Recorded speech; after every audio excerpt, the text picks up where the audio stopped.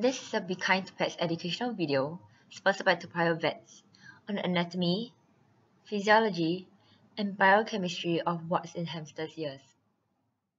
One day, the owner of a 13-month-old male hamster came in after realizing the hamster is constantly scratching its ears. Upon closer examination, he realized there were warts in both ears. So what are warts? A wart is a small rough growth resembling a cauliflower on the skin, caused by viral infections due to the papillomavirus in the squamous epithelium. This often occurs in older hamsters. This is the normal squamous epithelium that makes up the epidermis. The papillomavirus infects the squamous epithelium of the skin through micro wounds and abrasions. During subsequent wound repair, basal cells upregulate integrin, which interacts with the capsid protein found on the surface of the papillomavirus. This interaction promotes internalization of the virus. They replicate and have a rapid growth which gradually pushes out against the epidermis. After time, it will form a cauliflower wart on the surface of the skin. For this case, this is happening in the ear canal of the hamster. So let's look at the anatomy and physiology of the hamster ear. The hamster ear consists of the outer ear, middle ear, and inner ear. The outer ear consists of the pinna and the ear canal. The ear canal has a vertical and horizontal portion and end at the eardrum. They are now obstructed by ear warts and debris. Moving on to the physiology. Because of the vertical then horizontal shape of the ear, infectious debris, wax, and warts have a harder time draining and cleaning. This affects the ventilation of the ear canal, which causes the hamster to itch. When the warts are not removed and start growing, the hamster will constantly scratch the wounds. This will introduce bacteria into the wound, and if a foreign body passes the first line of defense, the skin's immune system responds. The immune system produces cells like the Langerhans cells to fend off the foreign bodies. The dendritic Langerhans cells originate in the bone marrow, and they migrate to the epidermis where they form a regularly arranged network to fend off the foreign bodies. However, if the warts are left untreated, it can cause death in a small animal, thus it is better to remove the warts. So how do I solve the problem? The vet suggested to remove the entire ear so the wart will not grow again. However, the owner is not in favor of it, so the vet suggested a lateral ear canal resection instead. So what is a lateral ear canal resection?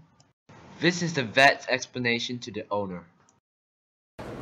Cut the rectangular piece of the side wall so that it's exposed. So when I cut, as shown by the red rectangle, so this one is taken out. It's taken out.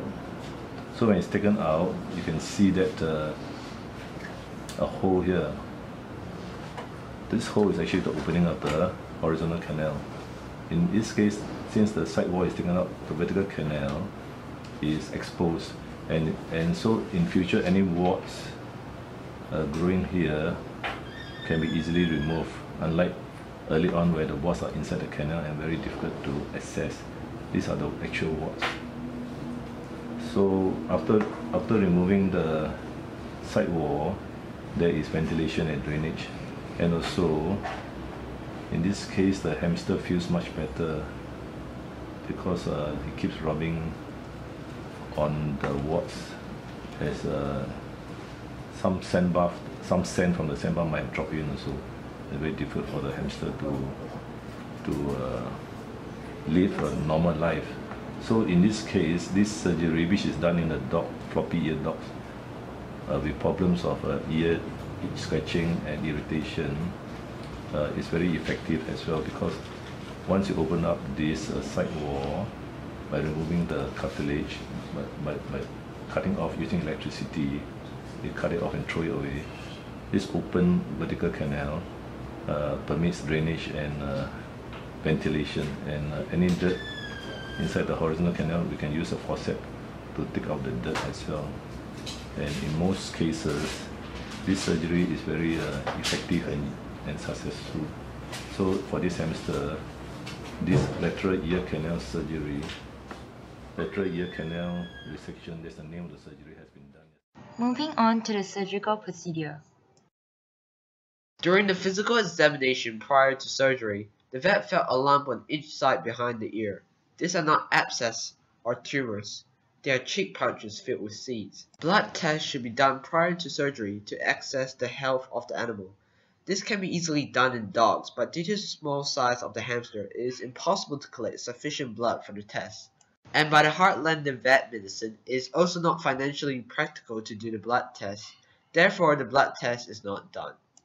This is how the surgery is done.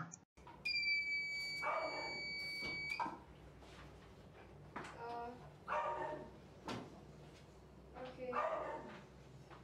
Yeah. He asked me to check the book. He asked me to see the book whether I want to do this. After surgery, post-operative nursing care is needed. To stop the bleeding, potassium permanganate powder is applied to both ears. It is important to ensure the cleanliness of the hamster's ear and make sure there is no bleeding. To clean up the ears, use a cotton bud soaked in diluted chlorhexidine and gently clean both ears. This may be stressful to the hamster, so do it for a minute or so. Let the hamster rest before repeating. Some owners may have a busy lifestyle and neglect post-operation nursing care. However, post-op care is very important and should not be neglected. In conclusion, this surgery is very rare in hamsters, but this hamster is recovering well from the surgery and is back to normal activity. From a follow-up, the owners are happy with the surgery.